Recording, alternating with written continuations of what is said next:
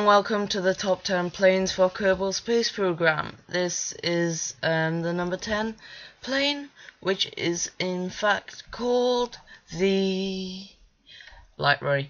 It is not a very good plane, which is why it's number 10.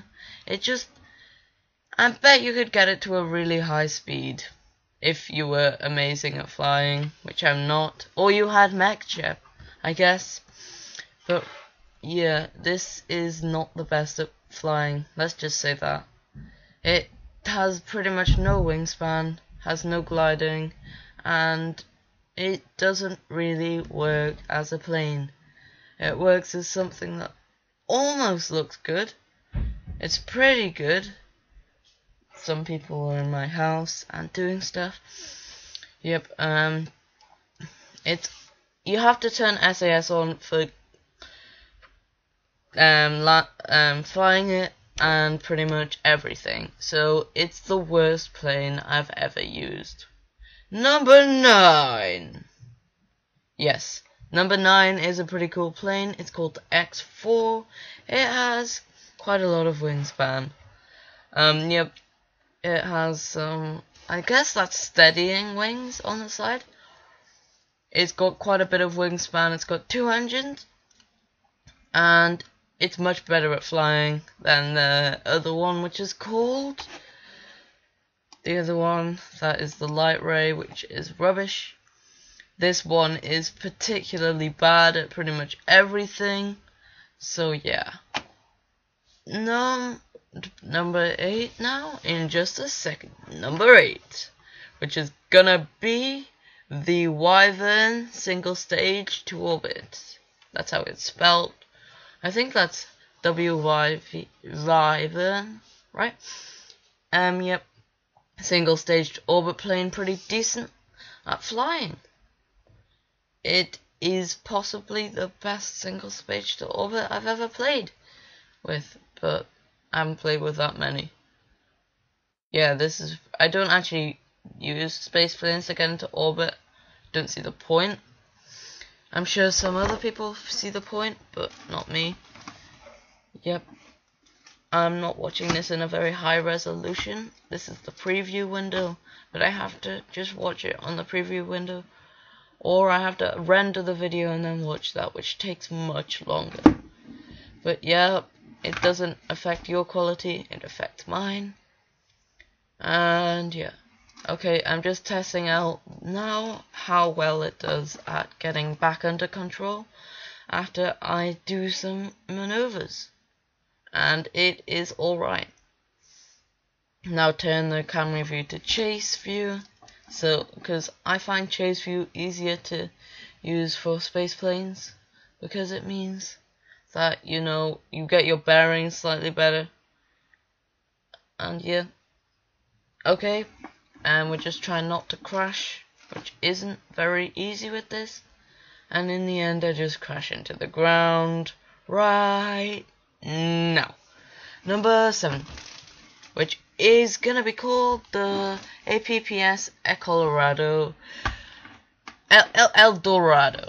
APSS. It has black wings. I don't know how someone managed to do that, but yeah, someone managed to make it with black wings, which is pretty decent. Yeah, it's a decent single. It has much more functionality than the Wyvern single stage to orbit. It goes to orbit, and it's a VTOL, and it has air-breathing engines, and you can fly it pretty decently. It's better than lots of planes. It has a pretty high top speed, but it has black wings. How did they manage to get black wings? I seriously don't know. Maybe it's a texture bug.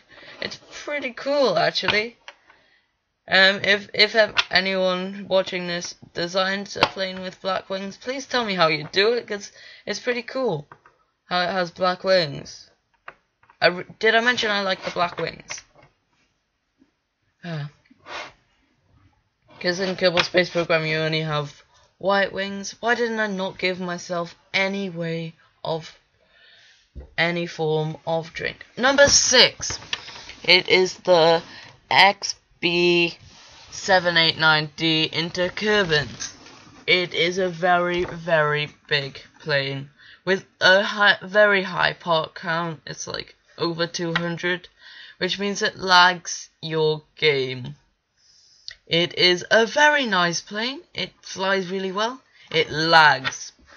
There's quite a few like little stops in this. It does get off the launch pad first time, which I was surprised with. It flies amazingly well for such a big plane. And it has a ton of fuel. It has everything you want, pretty much. And yep, there's no cockpit view. It has, I think that's a docking port on the back. Yeah, it's a docking port on the back. Lots of yaw control. Lots of stabilization. It's not very twitchy, even though it has a ton of control surfaces. It's a big plane. And big planes go slower but are kind of more stable. Smaller planes are more maneuverable and faster. So if you want a cool plane, get a small one. If you want a functional plane, get a small one or a big one. If you want a stable plane, get a big one. There we go. Difference between number 1 plane, number 2 plane, and number 3 plane. Okay, now we're just landing. I'm testing out the gliding capabilities, which are alright. We don't actually land, which is kind of embarrassing. It has 8 engines. You'd think it would be faster than this. But it's not. It's really not. Because of just reasons of lots of things put together. And yeah. And we don't land. And all the Kerbals die, sadly. Sorry about that, guys. Looking at this thing, and it crashes into the ground. If that actually landed, it would be good. Number 5. The Sky Sprite. This thing it's not even that good a plane. It just, look at it. Right. It's a circle that flies. It's a flying circle. What more could you want? Like, seriously. It's not the world's greatest plane. It's not the world's worst plane. It's pretty stable, actually, for a plane, which is entirely circular. Yeah. An entire circular plane would have amazing gliding capabilities. It would be very good at spinning. And yeah, it's so maneuverable. It's a small plane, like I said. Small planes are fast and maneuverable, which is what you want. Yep, and then I try it one more time and I die. Number 5! Now we're into the top 5 planes, which is the Skyrider Eagle. This thing glides. And it doesn't have a very fast engine. It doesn't have a ton of fuel, but it glides. The best glider I've ever seen. And it's not too big. It is very fast, but it's made for gliding, right? We just glide, and this is with zero thrust on, and yeah, it's just like, it's so maneuverable, so good at gliding. It is possibly a great plane. It's possibly one of the best planes. Number 3 is the Raptor 15S fighter jet. I had to put this in the top 3 or people would complain because it's such a good plane. Yeah, black screen.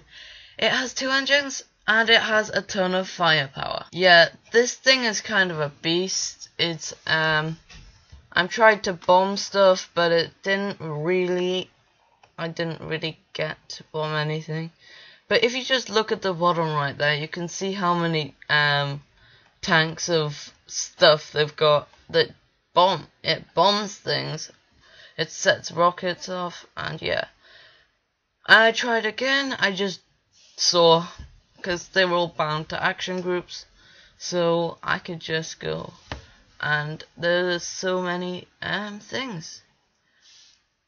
And there was so many weapons. I was really impressed with this. It's pretty cool. Trying to land is a hard bit. Yes, and I actually did it. Sort of. I got onto the floor. Ironically, I put out the ladder. Right, number 2. Number 2 is a really, really nice plane. It's the HL hang glider. Guess what it does? It's a hang glider. It's kind of like a biplane, and then you kind of have to get out the plane midair and then jump into it. It's a really, really nicely built plane. It's really balanced, and you could just imagine putting it on top of a rocket ship. Yep, I fell out. So you kind of have to get in before you launch into the seat before you launch the plane, and then there we go.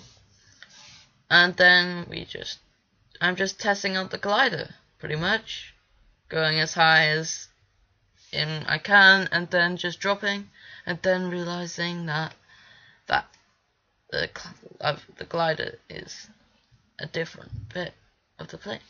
So, yeah, it doesn't automatically go to the glider, which is kind of a con, but a con as in pros and cons. It is a really nice plane. That's pretty much all I can say. It's really nicely built. It's really nicely done. Well done to whoever made the hang glider. Tried to land it on the runway. We're going too fast, and then yeah, just that radio decoupler exploded. It didn't really explode properly. And now number 1. This is possibly the best plane ever. The interplanetary ring. What? Okay, well, this is obviously number 1. I guess I can't really change it. Yeah, this is a really nicely built plane. It's kind of a plane, right? Yeah, apart from it doesn't get off the launch pad. Oh, we're just kidding then. That's fine. It's the crossbow, obviously. This has the fewest part count out of all of the planes today. But it is just a really fun to fly. It is amazing, right? Yeah. It just flies like a really nice plane. It glides. It is so maneuverable. Sorry, burps.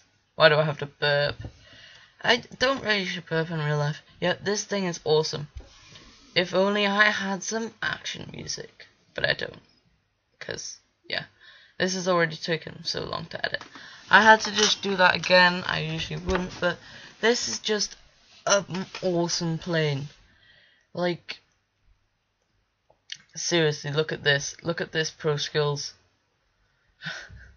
You just feel so awesome when you're flying this plane. Seriously, I recommend this plane to any new player because it's so easy to fly. And if you're a pro player, try and do some awesome stunts with it. I'm not a pro player. I'm really rubbish. But yeah, thanks for watching the top 10 Kerbal Space Program planes. Other content like this will come out if this video gets enough likes. Yeah. So, also, this is one of subscribe to the channel if you like this video. Don't have to, obviously. I'm just saying how high I can fly this, because it's only got one intake. But yeah, it flies ridiculously fast. It's really easy to land. I've played it for so long. And yeah, it just is an amazing plane. Obviously, there might be another plane. Tell me in the comments section if you have a better plane. I will be doing best plane of the week series, hopefully, depending on a lot of things. But I'm hoping I will. Yeah, thrust down to 0. Testing the gliding, and the gliding on this thing is immense. Yep, I'm totally blown away with this ship. Yep, it's got the fewest part count. It's got like 17 parts, but that just goes to show that smaller planes can be better than big planes, and it probably didn't take very long. Okay, yeah, we just got out. Thanks for watching. Hope you enjoyed. See you guys next time. Goodbye.